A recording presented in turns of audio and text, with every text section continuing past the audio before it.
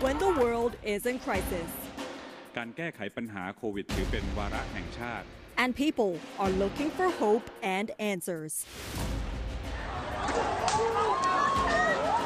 Thai PBS World is there with you with the best minds of the day.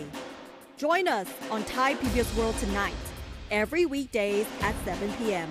Thai PBS World, we bring Thailand to the world. Good evening and welcome to Thai PBS World. I'm Thep Chayong. And I'm Nad Bunag. Now, by now, I think that most people believe that a cabinet reshuffle is in order. But the question is when and how it will be done. And this is a question that even the Prime Minister himself still is reluctant to answer. But there's still a piece of good news because there are no new infections of COVID-19 today and no local transmissions as well. But speaking of the pandemic, the aftermath of it has put a huge impact on every single sector, including education, which has also been highly affected, not only the changes to the curriculum, but also the issues on inequality that still exist in Thailand. Today, there is an international conference on equitable education in which Her Royal Highness Princess Mahatakri Sirinthorn graciously presided over the opening ceremony and delivered a special lecture on this issue. Her Royal Highness Princess Mahatakri Sirinthorn presided over the opening ceremony of the International Conference on Equitable Education, All for Education 2020 at Siam Kempinski Hotel this morning.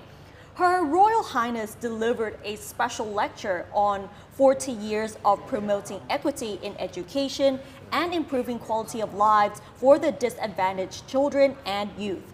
The lecture highlights the challenges of improving the quality of education amidst the pandemic, especially for children in remote areas and people with learning disabilities. This also includes examples of how Her Royal Highness and the royal family have contributed to enhance the equality of education. We have been working towards the goal of equitable education, all for education for years. Now we are challenged by worst pandemic of our time caused by COVID-19, and it is seriously affect our children's education. And are we going to lose the battle this time? Now people talk about encourage our young people to study even in crisis like this. We have been through many obstacles before, like tsunami, weak flood, and political unrest, and we have overcome some, though not all of them. Now people talk about online education, but in some places children are too poor to have computers. Even one who do may find our courses not interesting. Some may not have good enough access to new teaching media. During the last flood, we distribute survival bag with things that one could use without leaving the house for a few days. For children, we added survival bag for education. I cannot remember exactly what were in the bags. Now we are in COVID crisis, and we have also prepared survival bag for education. This time, the bag consists of self-learning kit called Teaching Media on the 60th birthday anniversary. It is a set of instruction for Thai language and mathematics courses. In some villages, teaching clips are used and children do their homework. The teachers can grade the homework with help from volunteer messengers. In the bag, we should also provide teaching media about COVID-19, exercise book, pencil, rubber, cloth masks, mung bean, and manual on how to grow bean sprout, some vegetable seeds, and family accounting bag. In this crisis, meals on wheels is not convenient, so we have to give families some material for cooking. Schools for girls. I learned that monks started This lecture, she also discussed the challenges working with children with mental disabilities, as well as coming up with training courses for those who could not access the educational systems. Other than that, she also discussed about the challenges such as children living around temples are deprived with the quality of education, talking about other things as well, such as students in remote schools that experience malnutrition. So they have set up teaching them farming, growing vegetables, and raising animals so that they understand the whole cycle and to reduce the problem of malnutrition. And these are the things that have been discussed during the lecture as well. As for the International Conference on Equitable Education, All for Education 2020 is organized by the Equitable Education Fund, or the EEF, in collaboration with alliance partners such as the Ministries of Education, Interior, Social Development and Human Security, UNESCO, UNICEF, World Bank, Global Partnership for Education, and Save the Children UNESCO. So this is definitely a big conference on education and the equality. Yeah, it definitely is a challenge that the whole world has to work together to confront, not only Thailand, I think, because the pandemic has certainly wreaked havoc on not only on the people's daily life, but also on the future of the country, that is education. Definitely, because inequality still exists in Thailand, especially with the education, because in remote areas, children seem to have lack of access to quality education, not just those in remote areas, but those with disabilities and those around temples who are commonly deprived of quality education when compared to schools in such cities as well. But during this lecture, Her Royal Highness also mentioned about education in prisons as well, wow, setting up libraries in prisons so that inmates can actually learn how to read and write, including computer classes besides teaching crafts as well. Okay. All right, now let's come to an issue that has become so common in Thailand now. That is the issue of communities versus development, which is a big challenge for developing countries like Thailand. In the southern province of Songkhla tomorrow, there will be a public hearing on the large-scale industrial complex project, which Thai authorities believe that will change the economic landscape of the region. And if successfully implemented, the authorities believe that it will drastically improve the livelihoods of the people in that part of the country and pave the way for a long-lasting solution to the years of violent conflicts in the three southernmost provinces. But many in the province see a different picture. For months, they have been waging a campaign against the project known as Jannat Industrial Estate Project, to be located in Jannat district of Songkhla province. The opponents, led by members of local communities, are afraid that the project will destroy the pristine environment and ruin their livelihoods. They also argue that local communities have not been adequately consulted on the project, which they see as being imposed from the top down. But the project is not without its proponents. Many living in the same communities welcome it and are likely to go out in full force to voice their support for the project during tomorrow's hearing, which will be held on a school campus in Jannat district. And with two opposing sides at the same forum, authorities see a potential of a confrontation which many are afraid could turn violent. Hundreds of policemen and security officials are being mobilized to maintain order at the site of the public hearing, which is expected to be attended by huge crowds from both sides. The project was approved by the cabinet in May last year. As the biggest industrial estate in the south, it will cover an area of more than 17,000 right in Jannat district. The project gained little attention from people outside the areas until members of the so-called Jannat Raktin network launched a campaign against it. Among them is Ms.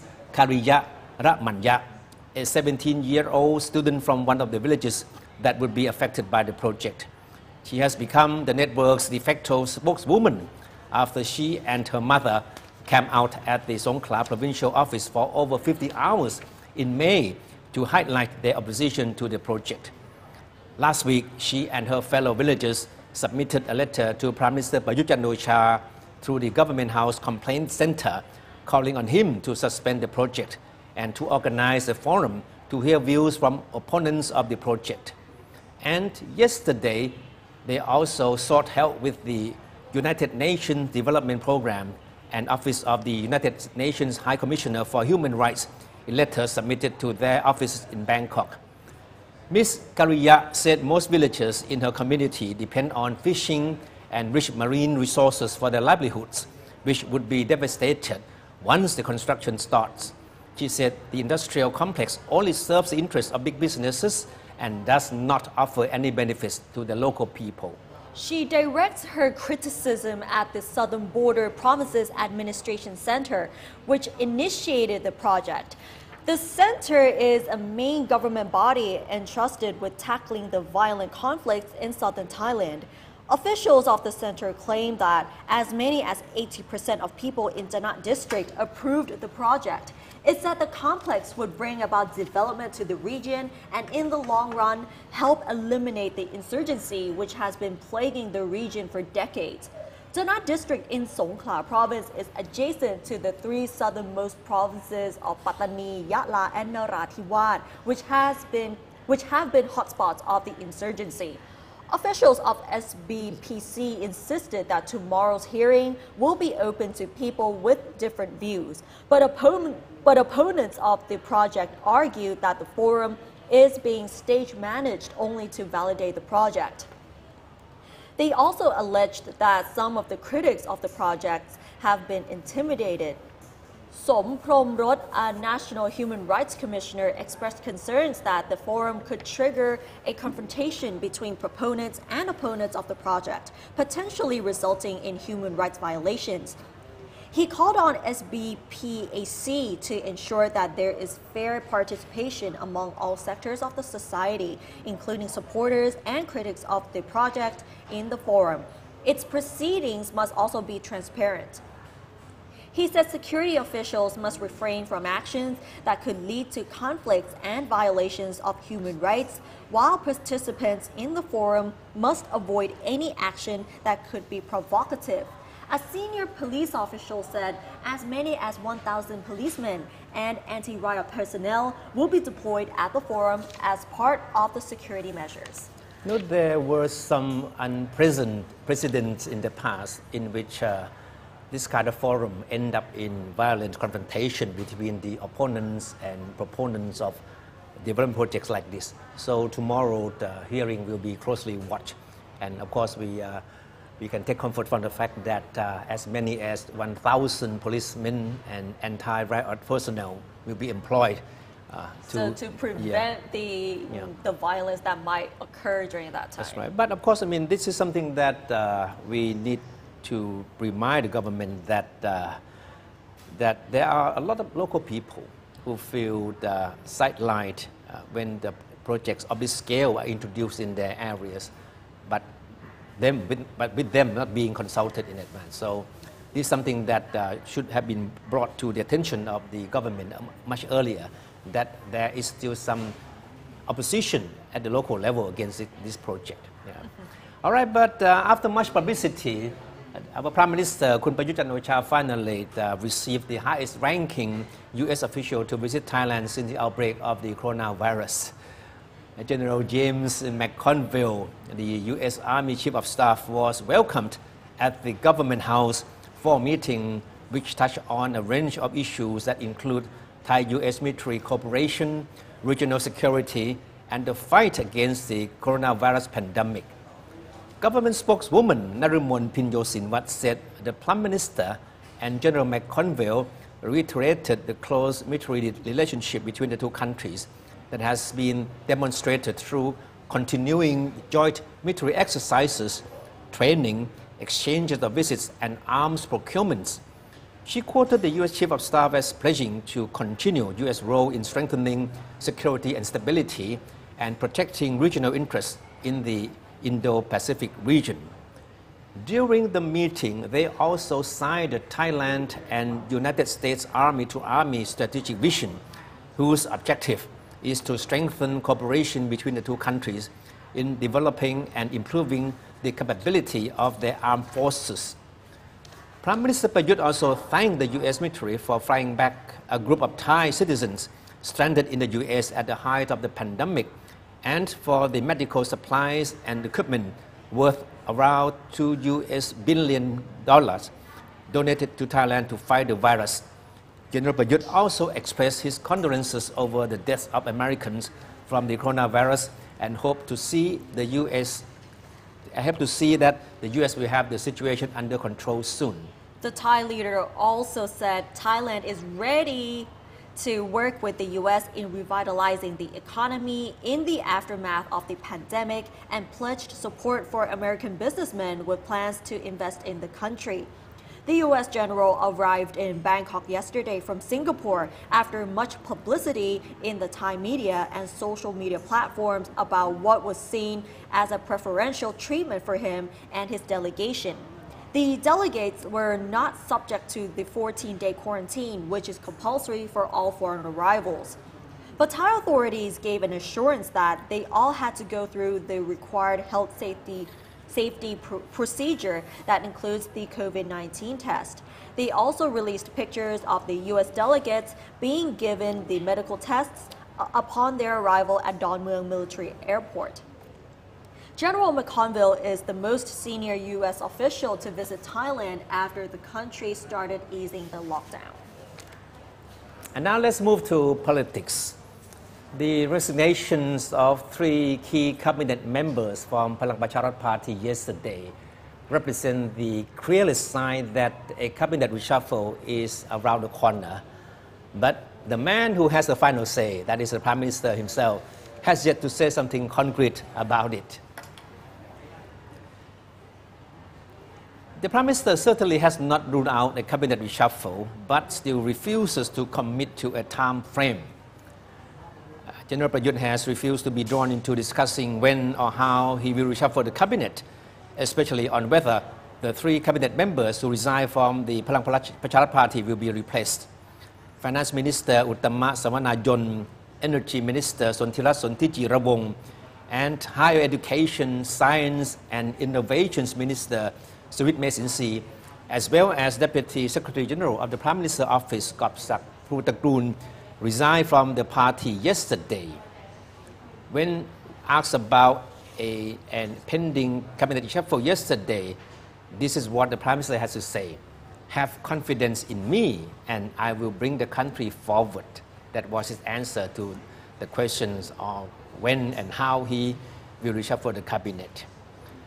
General Prayut described cabinet reshuffle as a political way of life and said he will consult on the coalition partners before making a decision.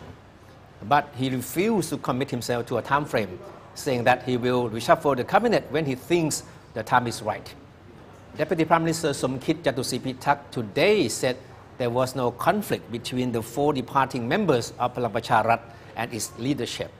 He also refused to comment on a pending cabinet reshuffle, saying that it's up to the Prime Minister to decide. Somkit is known to have close connections with the 3 cabinet members and Gopsak, and has been openly defending their performance. Of course, it's no secret that the faction that forced the recent leadership change in the Palang Pracharat Party has its eyes on the cabinet portfolios currently occupied by Uttama, Sontirat and Suvit. And of course, it remains to be seen whether or not eventually the Prime Minister will succumb to the pressure from this faction in the party, especially after the leadership was taken over by his Deputy Prime Minister, Prayut Wongsuwan. So big changes here in Palang Pracharat Party, as well as the reshuffle, whether it's going to happen or not. And today, quite interestingly, some members of Palang Pracharat Party came out to claim that the portfolios being held by Kun Uttama, Kun Suvit and Kun Sontirat are in fact part of the quota of portfolios given to Palang Pracharat Party. In short, they meant to say that these 3 positions should be given to the Palang Pracharat Party members. And that means that Sontirat, Uttama and Kun Suvit should be kicked out of the cabinet. That's definitely hot news here. So there's one question. How often do we dress to impress? It depends. Really depends. What about on social media? Okay, all the time maybe. All the time, because these days, many of the users tend to show off their style. So when we post something on Facebook or Instagram, we often see people with one outfit per post. It might sound interesting, it might sound appealing when you look on their social media feeds, but in the long run, it's expensive and it's not even really good for the environment. So these designers have decided to come up with these new outfits, but they're only provided digitally. So only digital outfits only. So many people might wonder, what are those digital outfits look like? So let's have a look. Clothes for sale, but don't expect to wear them in real life. This fashion is strictly digital. Social media users love to show off a new outfit in every photo, but that can be expensive as well as bad for the environment. Designers in Russia are offering to create digital clothing which only ever exist in online photos at a fraction of the cost of a real clothes. Designer Regina Turbina creates t-shirts, hoodies, trousers, and skirts. Some items are so futuristic they wouldn't be worn in the real world. Others look suitable for everyday life. But all are sold in digital format. She is capitalizing on the social media trend for an ever-changing wardrobe. She says, there are bloggers who have to generate content all the time, so they have to order and buy things, or they rent them only for the sake of a photo. If the item is needed only for the photo, why not try on a digital item? Buyers select the item they want to send a picture of themselves. Within 48 hours, they receive a photo in the newly purchased outfit. The computer software uses the same patterns, are used as in the physical world.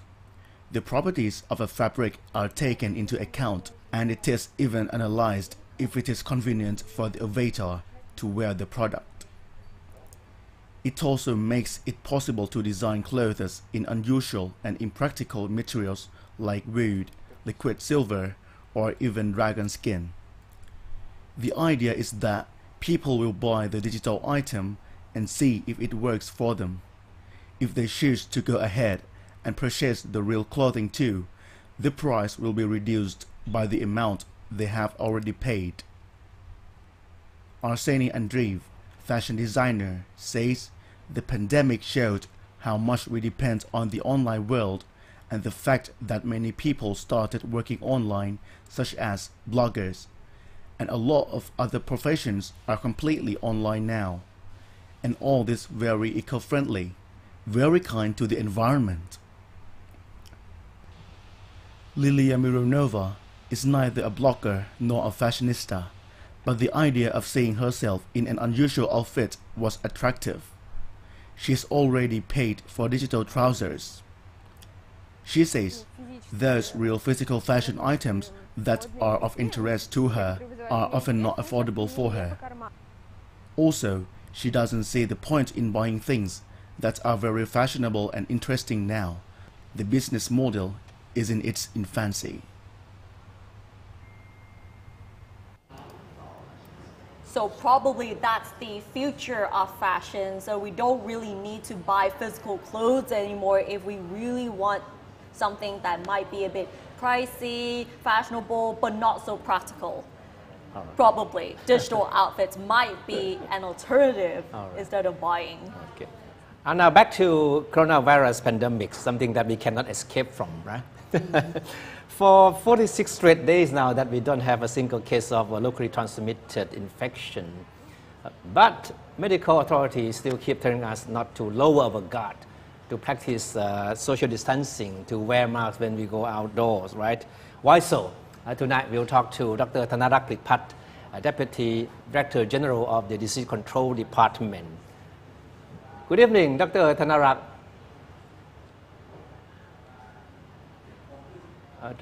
Good morning. Good evening. Can you hear us? we have problem hearing you, so there must be some problem with the connection. Can we try again? Okay, we're trying to reconnect with Dr. Thanarak, but as we all know that for 46 straight days now that we don't have a single case of local transmission. But we still continue to have Thai returning from overseas infected. So for us, I mean, for many Thais who have been so under pressure for a few months now, right? Yeah. Certainly we want to celebrate, right? Yeah, but many of the as well as many authorities have reminded all of us not to lower our guards and just still have to wear masks and use gel sanitizers and practice social distancing to prevent the second wave of COVID-19, because we've been seeing in other countries that second wave is already there, whether it's in China, Japan, in Australia, and we're hoping that it's not going to happen in Thailand. So that is why many authorities have reminded us not to lower our guards. Yeah, okay. All right, I think we have Dr. Thanarak back. Okay, good evening once again. Can you hear us now, Dr. Thanarak? Still, all right, still problem with the voice connection. It seems like Dr. Thanarak can hear us, but we cannot hear him. Okay, now let's our technicians fix the connection. But anyway, this is something that we need to talk about a lot, because certainly a lot of people have been trying to put pressure on the government to further ease the restrictions, right? Especially with the state of emergency. And it's become a big issue for politicians in the past few weeks. But of course, the government maintains that these draconian measures, the law, I mean, especially, is still needed, because we still not yet out of the woods. We may not have had a single local infection case for almost 50 days, but it doesn't mean that we are totally safe. It is true. It doesn't mean that we are totally safe from COVID-19, because many countries around us are still experiencing the resurgence of COVID-19. Closer to us, Singapore has seen more than almost 200 cases today. And whether it's in China, Japan, and Australia, we didn't even expect that Australia would see the new cases, especially in Melbourne, which many people believe that is pretty safe and safe from COVID-19 as well. So this would be a great example and a great reminder for Thailand. สวัสดีครับ ได้ยินไหม Okay. I think we can hear you now, Dr. Thanarak. Right. Okay. All right. Okay. All right. We think we have Dr. Thanarak back. Good evening again, Dr. Thanarak. ครับ Good evening สวัสดีครับ So, Dr. Thanarak, you in your comments on your Facebook a few days ago, you said you had a feeling that Thai people are no longer afraid of the coronavirus pandemic. What made you think so? No, it's just a comment that after I saw that we did not really practice a very good prevention measure in the recent days. So I wrote that comments. I still hope that or wish that Thai people still practice good prevention measures, at least still for a few more days or weeks or months. So based on your observations, do you feel that the Thai people have lowered their guards and not wearing masks anymore, not practicing social distancing anymore? What's your observation? I think we did that less than what we did during the crisis. The issue is this. I still hope that we keep our prevention measures as good as we can. The problem is when at the moment we have a very low risk of transmission, but we don't know when it will happen. And then if it's happened and we still have a very good prevention measures, then there will be no large epidemics or large outbreak. But if we practice less prevention measures, when there is a case occur, there is a very good chance that we may have a large number of cases back again. So I think it is a good idea that although the risk within the country is very low, but the risk from people outside that still threat our countries. That is probably why I still hope that we do practice good prevention measures still for some times. It's maybe because we have been hearing too much good news, Dr. Thanarak. Maybe we need some bad news to make people aware that we still need to be on our guard. I do not. I don't hope. I hope that we don't behave that way. I think we should be reasonable instead of having to face some crisis then before and after that we will practice good prevention measures. So what do you think should be done to encourage Thai people to be more vigilant in protecting themselves? I think we have a very good reason to do so. There are a few things that we have to remember. The situation in the countries that I mentioned several times today, that is very good. But we don't exactly know the situation in our neighboring countries, and we all know very well that traveling in and out of the countries through the land border is quite very easy. And during the last week, I think we have heard that we have illegal migrant workers or illegal traveling into the countries that we were able to caught a few incidents, and there are a lot of people that illegally arrived in the kingdoms. That is the things that really concern me. Although we still close our borders, but we all know very well that getting into the country is not that hard at all. That is one of the reason why I would like to see that we still be very cautious about the situation. Previously, we've been hearing that the first wave of COVID-19 in Thailand has already ended. Would you say it is a bit too early to say it, or is it the right time to say it? I think it's okay to say that our first wave has already passed, and we are now in the situation where we don't have that case anymore. So what worries you the most at the moment with the current situation in Thailand? As I mentioned earlier about migrant workers that still can come in. And one of the other things, although we have more than 46 days of zero case, but you have to remember that in China or in Beijing, they have 55 days of zero case, and then they have a case back again. So the number of days, how many days that we have no case, doesn't mean that we did have really no case at all. So we have to be very careful. So what I will always say is that I understand that the situation in the countries, we have very, very low risk. If we still have case, it should be very small number. That is one thing that's we have to worry about. And the second thing is that our borders, and we all know that we have border with 4 countries, Myanmar, Laos, Cambodia, and Malaysia. It's very porous borders. Anybody can just cross the border very easily. Those are the 2 reasons that I think that we have to still be very cautious.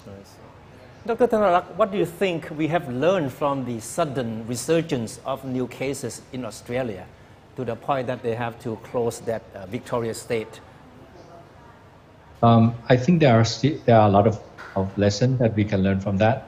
Number one is that although we have very low number of cases, but because the disease is very mild, and people can have the disease without knowing that they got the disease. So in theory, there is a possibility that it has very local transmission at a very low level, and the disease can maintain itself that way. And one day it can come back up when people are not cautious enough. So having the new case in the countries, I'm not going to be that surprised. But finding the new case is not serious. But I don't want it to. I don't want us to have a large number of cases or have another outbreak. We have sporadic case here and there. That's acceptable because it's the nature of the disease. But I hope that we will not have an outbreak again. We should not lose what we already gained. That is very important for our country at the moment. Dr. Thararak, a few days ago, the World Health Organization admitted that it has to rethink about this theory of possibility of airborne, that the disease, the coronavirus can be airborne. Is it something that we are worried about here in Thailand? I don't think that we have to worry much about that because one of the main reasons is that we have already been able to control it with the measure that we have. So although it's droplet or it's airborne, we already proved that we can win with this disease if we try hard enough. So to me, at this point, if it is airborne or if it is the droplet, the practices will not change that much. We still recommend what we have already recommended. Now, our schools have reopened and kids have gone back to classes. Have you seen anything that may worry you? Not very much. I think the schools have done quite a very good job. The Ministry of Education, they have prepared their school quite very well. They have the recommendation on what the school should do during this period of times and what they should look for. Very soon there will be a cluster of illness like respiratory illness. Then we can go in and investigate what happened to those cluster of what we call influenza-like illness or have something like corona-like illness.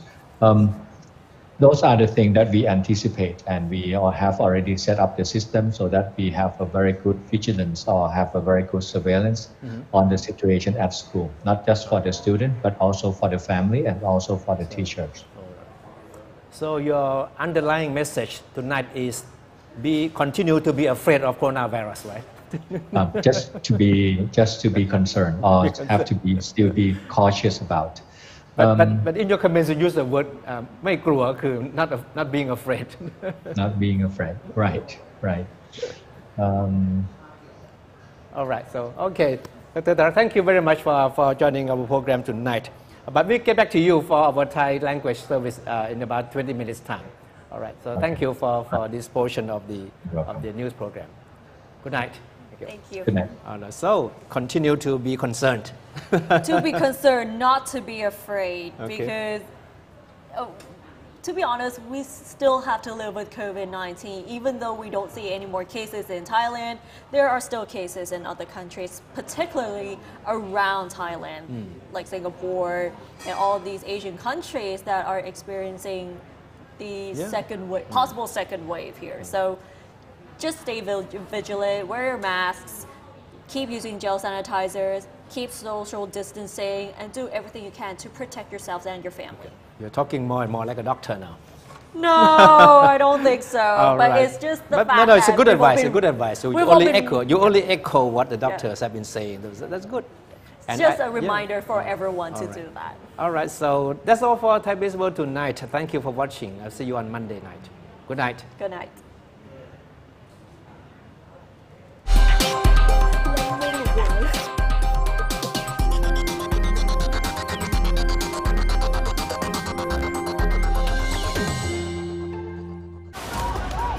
When the world is in crisis การแก้ไขปัญหาโควิดถือเป็นวาระแห่งชาติ and people are looking for hope and answers,